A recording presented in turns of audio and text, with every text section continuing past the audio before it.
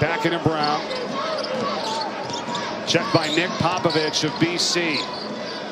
Tough shot using the window though, and Pitt's on the board for number 21 for Pitt, who's working down low on the blocks again.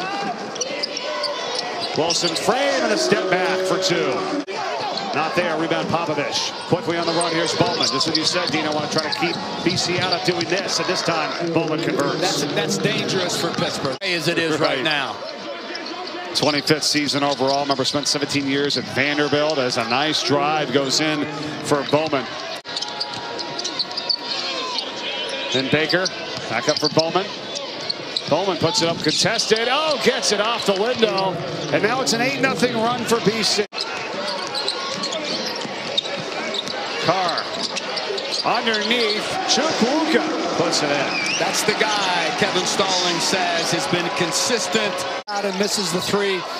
Then how you handle that situation? Hey, listen, sorry, we're disappointed. Good luck. Wish you nothing but the best. 6 minutes left in the first half. Yet they trail by only 5, and Bowman gets a steal. Behind the back for the two. Coach Christian, a graduate of Rhode Island. Rhode Island's playing very well this season as a three-pointer goes up and in by Parker Stewart for Pittsburgh.